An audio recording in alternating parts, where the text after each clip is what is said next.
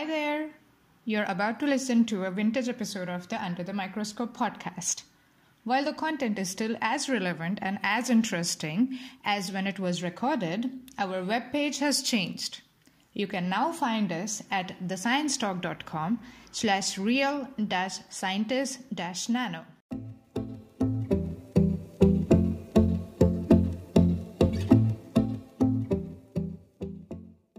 Welcome to Under the Microscope. This series is brought to you by the Real Scientists Nano team. Our goal is to provide a platform where scientists can communicate their work and interact with the public. With that in mind, every week we introduce you to a scientist working in the field of materials and nanoscience, who would be curating the RealSci_Nano Twitter account.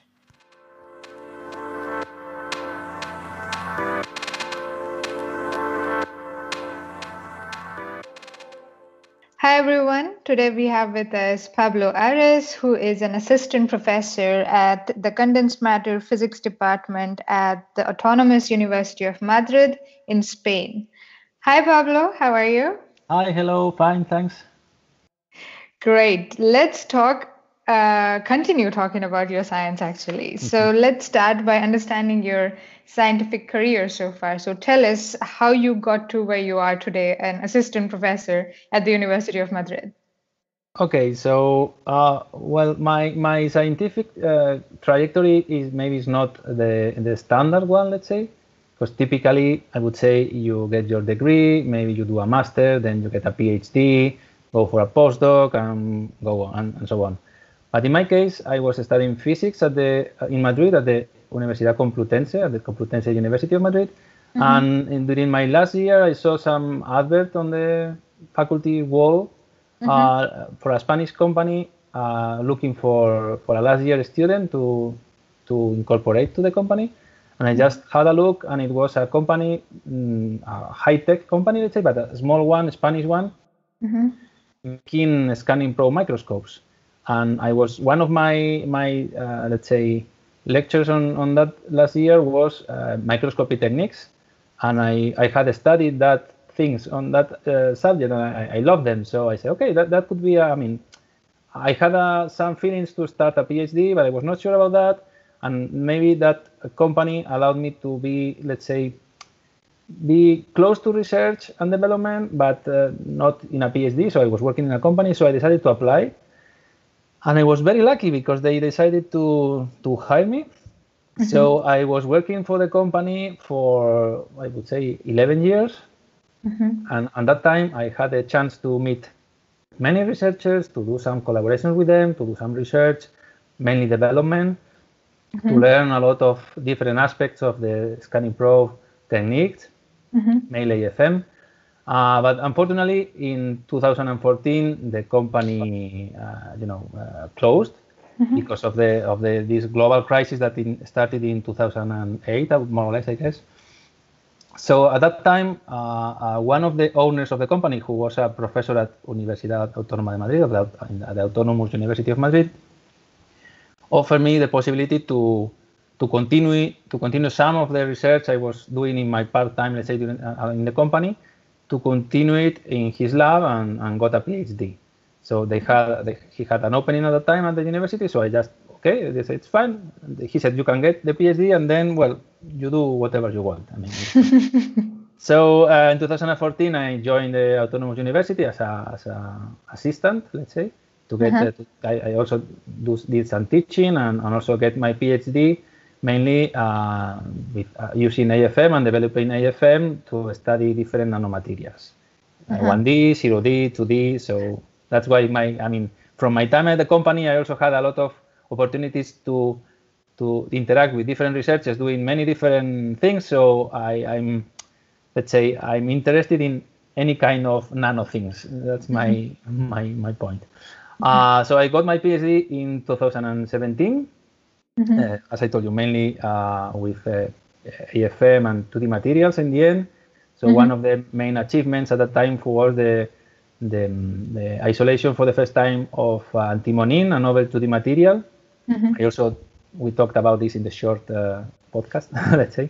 And so that's something which I'm really proud of, let's say, because it was predicted to have very interesting properties, but nobody was able to isolate it. So we were the first to do it, and we opened the field on that, let's say. So once I got the PhD in 2017, I had the opportunity to join the graphene group at the University of Manchester. So that was, an awesome opportunity because working on 2D materials, to be able to join the graphene group where the graphene was isolated for the first time with the Nobel Prizes working there, all the ambient there around these novel 2D materials and things was kind of incredible opportunity. So I moved there as a research assistant at the beginning, and then when I was there, I got a Marie Curie fellowship. So in the end, I was almost there for 3 years. And at the end of last year, at the end of 2020, I finished the Marie Curie and I got this assistant professor position at the Autonomous University. So I came back to Madrid, and that's where I am now. So.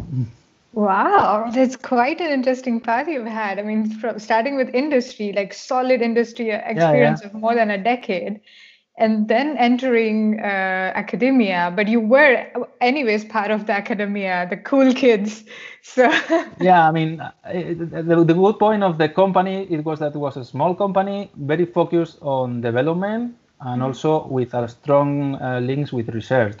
So it gave me the opportunity to meet a lot of researchers and also did some collaborations in their research. And also sometimes during my company time and also in my part-time, let's say, I could did some research on my own. So in the end, when the company closed, it was not that strange to continue this thing I was doing, let's say, for fun. So Right. Now you're doing that as part of the job. Like that's your job now. The cool thing on the side is now your day job. So that's sure. So, that's really cool. That's really fascinating. So, I mean, you talked about your journey, and of course, you have been working with scanning probe microscopies or AFMs in general. And you already mentioned in the short podcast what you do. But where does your current research that you're doing right now at the University of Madrid, where does it fit in this big picture of materials and nanoscience? Where does it fit in? Yeah, I mean, after my experience with different nanomaterials and different, 0D, like nanoparticles, 1D, nanowires, nanofibers, and 2D, different 2D materials and combinations of them in the so-called van der Waals structures. My recent research focused on still the AFM technique itself. We are still developing it because there are sometimes we want to do some experiments in which the standard AFM, let's say, it's not enough, so we just go a bit further. We try to do exactly what we just want to do, not to be constrained by an instrument, let's say. So that's part of my research, and the other one now I'm more focused on 2D materials, and also let's say 1D materials. So we used gold nanowires to we can just deposit them on a substrate, and by using an AFM tip, we can nano manipulate them and assemble them into what they are called nano electrodes. So when two thin nanowires are brought together, they spontaneously cold weld upon mechanical contact. So we can make almost perfect metallic contact there. So by assembling several of these nanowires, we can connect them.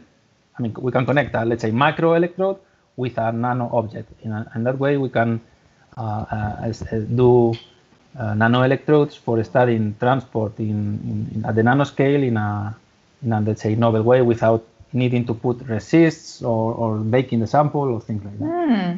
So we are using this 1D material, let's say, these nanowires, to study transfer, for example, in 2D materials or in other objects, nano objects, using this approach.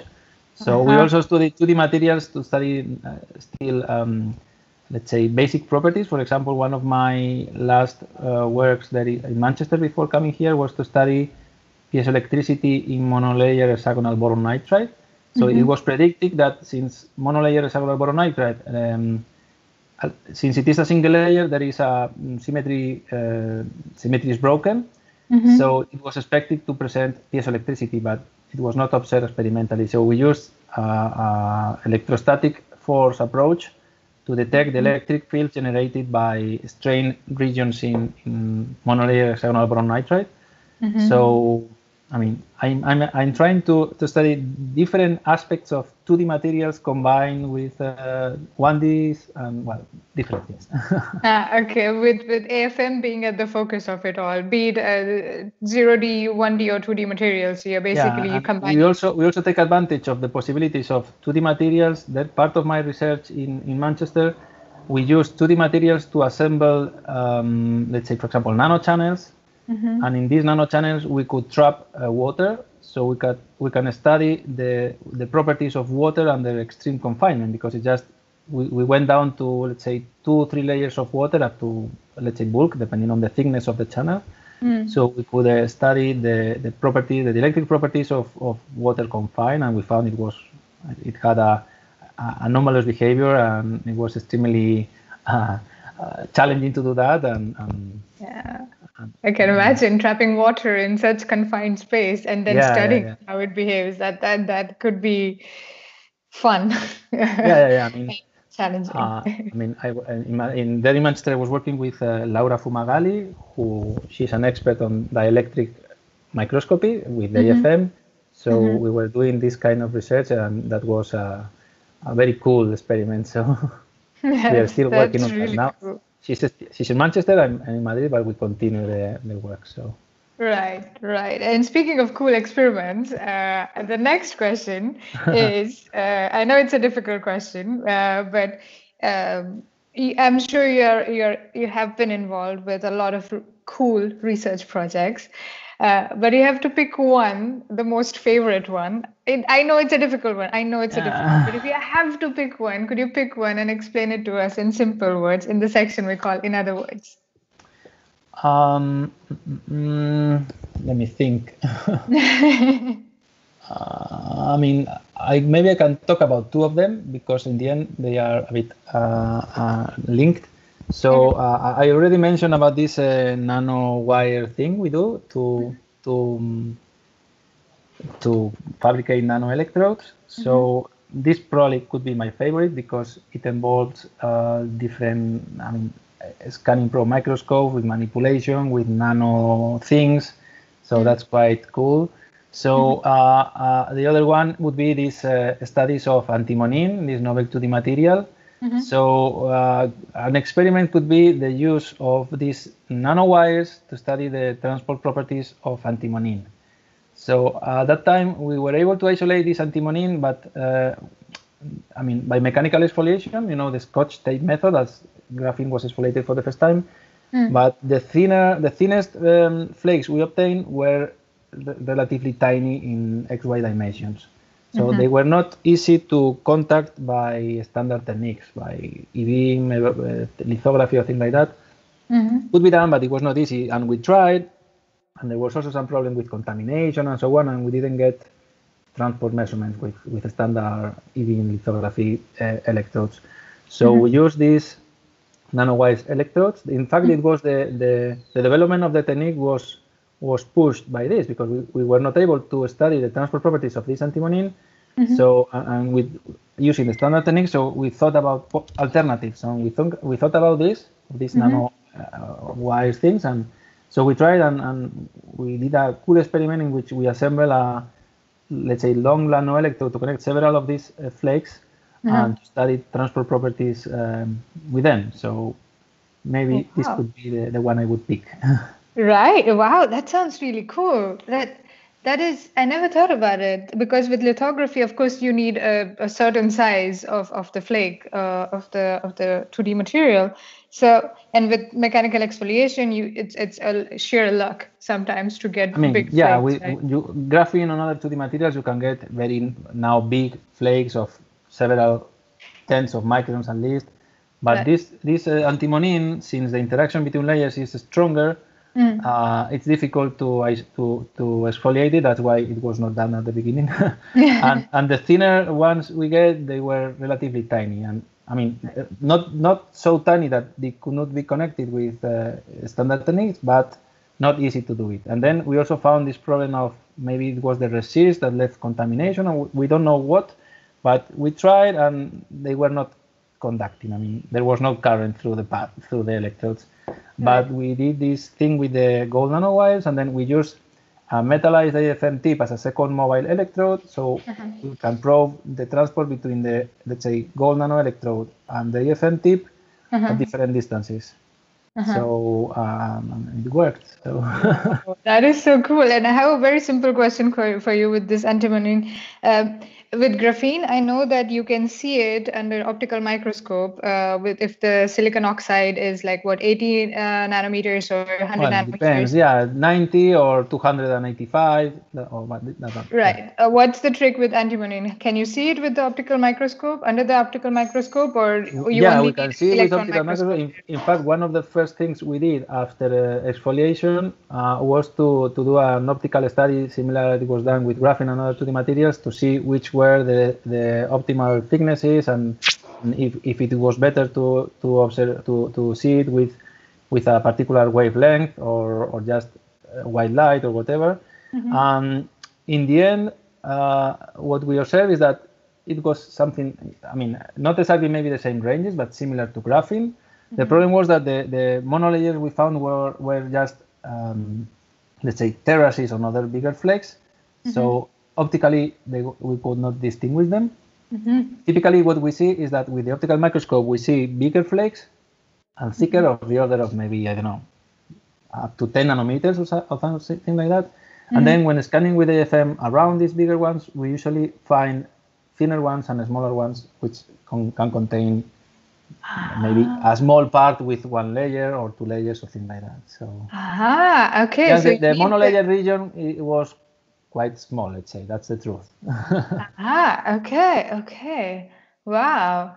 Okay, so even to locate it, you need, you can't just do it with the optical microscope. You need the scanning probe microscope. I mean, with the optical microscope, we see, let's say, the bigger flakes. The big ones, we go there with the AFM, and around the bigger flakes that are optically visible, we scan, and we see the smaller ones. Okay. Well, this is more complicated, way more complicated than I would have thought. Well, I can imagine why you picked this as one of the projects that you're one of the favorite ones. Let's just put it that way. Let's not play favorites here. Awesome. Thank you for sharing that. And I said this before as well. I mean, you are doing quite a lot of interesting projects, and you clearly like to do the research because after industry, you came back, like you did your PhD, and now you're an active researcher. As a scientist, research is one big aspect of your life as a scientist. But other than that, what else do you like as being part of a scientist, an active scientist, other than the research aspect of it, going in the lab and doing the work? What else do you like? Yeah, well, one of the things I like is the let's say creativity we have to have. For example, this thing we came up. Let's try to do these things with the nanowires, and we were able to assemble them and do these nano electrodes. So we're always thinking on things to, let's say, solve problems in the end. In this case, related to science, but I mean, it could be other things.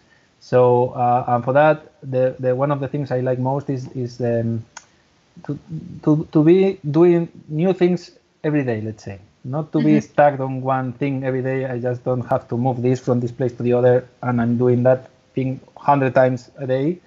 I'm doing new things every day. Let's say, more or less, not every day, but, but almost every day. We are always thinking in new things to do and how we can do this, or how can I study this other thing that I'm interested in.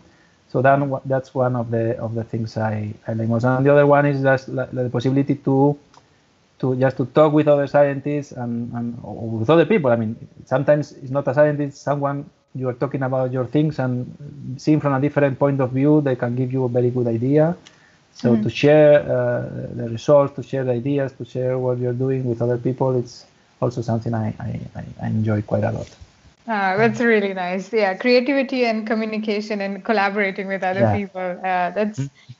You're right. I mean, we rarely speak about how much creativity one needs to be a scientist. You need to solve, like what you mentioned with the antimonine, to put these contacts. This is creative work. This is like an artist's work. You have to be creative and innovative in order to solve the problems, the scientific problems. So yeah, I'm glad that you like that. That's really good. That's really good. So Pablo, if I were to ask you, what advice would you give to the researchers or kids or scientists starting out now? Could you share? Yeah, sure. If they have been listening to the podcast, they have realized that I've been working in many different things. So one piece of advice I would give is try not to follow just one line of research, because I mean, try to follow, if you are interested in different things, try to, sometimes it's difficult to work in parallel in different things, but I would say try to do it, because apart from learning and from getting the results of different things, if you are just only focused on one experiment and it fails, because that happens, we all know that experiments sometimes fail and you don't get any interest. I mean, all the results are interesting even if it fails, but you don't get any, let's say, result that let you go on in some way. Then you get stuck, and that could be a problem in your career. So if you can follow a couple of lines, 3 lines with different things you are interested in, that could be good in case any of them fails. So this would be my advice. Right, to have like backups, like plan B, plan C. Yeah, maybe you have, of course, you may have your main experiment, your main line of research, but maybe you have a side experiment that in the end could be, that side experiment could be your main experiment. For example, let's see, graphing. Graphing was just a side experiment like we're doing on Fridays after Friday evenings. Like, let's try different things, and in the end, see what it became now. So, right. So that's my advice. That's a really good piece of advice. Absolutely. And as you mentioned, graphene came out, the Nobel Prize, the discovery behind the Nobel Prize came out of what, Friday afternoon experiments, like fun things. Let's just do out of the box thinking. And now see where graphene is and how much research and it has led to 2D family, and like it's still growing fields. I mean, one of the things of graphene is, a part of graphene itself and all its amazing properties, is that it opened the new 2D material family. So that's one of the almost big things of graphene. So, and it came from a side experiment. So that's Absolutely. That is some real fine piece of advice. Absolutely. Pablo, I hope your research experience has been wonderful. It sounds like it has been wonderful so far, and I hope it will continue to be wonderful in the future as well.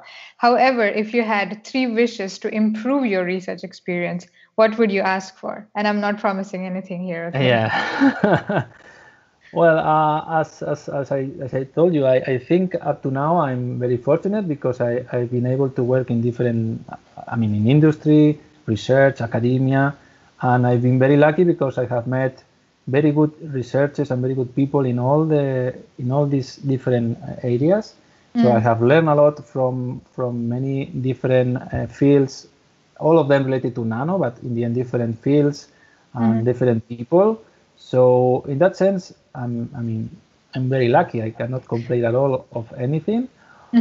If I would have to ask for something, I mean, I would say just to be able to have more time to learn more things. Let's say I would like to. I mean, I'm mainly use scanning probe microscopes, but I would like to. I also use other techniques, but maybe not in all the depth I would like. So I would like, if I had more time, or I would like to learn more in depth, Raman spectroscopy, or to use, I don't know, FIV, a FIB system to do nano things with other techniques, or to learn to go. I mean, not in depth with theoreticians, because that's I'm a poor experimentalist, let's say. But to, for example, this kind of programs like COMSOL to do finite element analysis. I have some idea, I can do some things, but to go deeper on that, or, I mean, that would be my wish, to have more time to see other techniques or other things with a more profound way. Yeah. Right. Yeah, that makes sense. So you only have one wish to know a bunch of tools or ways to go in depth. You only have that wish, no tool, second or third wish? Yeah, as I told you, I mean, in my trajectory, I think I'm very lucky, very fortunate the way it has gone, the people I've met, the things I've worked in. So, yeah, I think it's fine. Okay, I'm glad to hear that. Yeah. I'm glad to hear that. And I hope you have more time. Or let's just put it that way, that you just learn super quickly. Like one day you spend with the focused ion beam and you just, everything is absorbed. Everything is... That would be perfect, yeah. That would be perfect, right? That's the wish, yeah. If I go one day with a focused ion beam and learn it, wow, that would be awesome. That would be If amazing. I go one day with Raman spectroscopy and I learn all the details of Raman and how to interpret all the peaks and everything, that would be perfect. Or also, I had some experience. I've been at synchrotron facilities, but of course I'm not an expert at all. So, but to be able to know more about the synchrotron radiation experiments and to interpret them better, all that things would be, of course, perfect if I just, like in Matrix, that they just plug a cable to you and they'll know the whatever. Helicopter piloting, and you became an expert in piloting a helicopter, thing like that. I don't know. Maybe we need someone to work on that. Let's think about the research project here and apply for funding to develop this technology. I mean, sometimes I think that society is going that way, because nowadays you don't know anything about something. You just Google it, and okay, in a couple of minutes, let's say, or at least in an hour, you read something about the things, and you know what you're talking about a bit, let's say. A little, yeah. It's not like in Matrix that they just plugged you, they loaded the software for doing Kung Fu and you were an expert. But in the end, we are going like, you cannot say, I don't know that. You can say, give me a couple of hours and you get some idea at least. So. Right, yeah. Yeah, that would be really nice. That's a really cool wish. I want that too. I want that to happen to me as well. So that's wonderful. I hope it comes true in the next 5 years. Let's just give it 5 years, and maybe we can talk in 5 years and see where the technology has, how far it has come. But yeah, no, this has been wonderful, Pablo. Your research is amazing. Really, really exciting work. But before I let you go, I have one last question for you. And we can't not talk about the year 2020, the interesting year 2020, for lack of a better word, which has spilled over 2021 as well. So what are your learnings from the year 2020? Well, one thing I would say is that the ability to adapt is essential. I mean, we have to be able to adapt to changes, because otherwise, I mean, we are screwed up. So we need to be able to, I mean, if we now have a pandemic like we are still now, to be able to work from home if it is needed, or to just go to the lab maybe once a week to launch something and maybe be able to control remote, or to change the way we work, change the way we interact. So in the end, we need to be able to adapt to changes, because otherwise, if this goes on, or in a few years it comes a different thing, but we don't know what, we have to be able to adapt. So this is one of the learnings. And the other one, I think, is that in the end, I mean, we are scientists, and in the end, science is getting us out of this thing. Because, in particular, in this case, nanoscience, because, mainly these vaccines, we are able to encapsulate mRNA into a nano liposome or whatever, and put this into a vaccine and inject. So I think this is the importance of science, and people should, we are all, scientists are, of course, aware of the importance of science, but maybe we should be able to explain it maybe better to the society, just to let them know that, we are doing this in part for fun. This is my case, but not only for fun, just because we are truly convinced that this will help other people in different ways. We never, sometimes you're studying something that could, in the beginning, you never know how it will help other people, but then in the end, it does. Let's just a quick example. Einstein's relativity, general relativity. Nowadays, all GPS systems work following Newton's relativity. So who would say at that time that theoretical work that explains, well, things that nobody understands apart from him at the beginning, would be so important in all the positioning systems in the world? So all mobile phones have GPS, all things, all the satellites, everything. So, yeah, well, in summary, this learning from 2020 would say that science is fundamental for the advancement of the humanity, let's say. So. Yeah, absolutely. Adaptability and just value science and value scientists appreciate the work that is happening. Don't just say that, oh, we don't understand it, it's too basic or anything like that, because you never know Never what. know. Or for example, the CRISP, which were awarded Nobel Prize recently. It was maybe many people doesn't know it, but it was a Spanish guy studying some.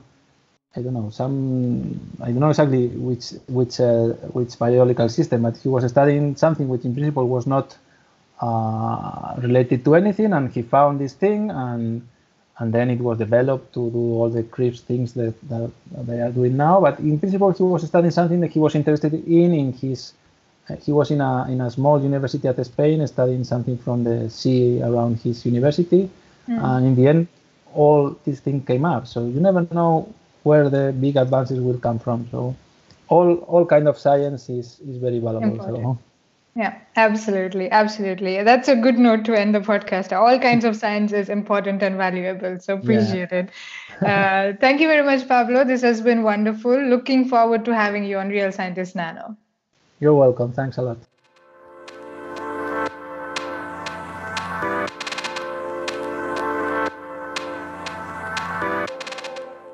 Thank you for listening. To know more about us, please visit our website, realscientistsnano.org, and follow us on Twitter at realsci_nano.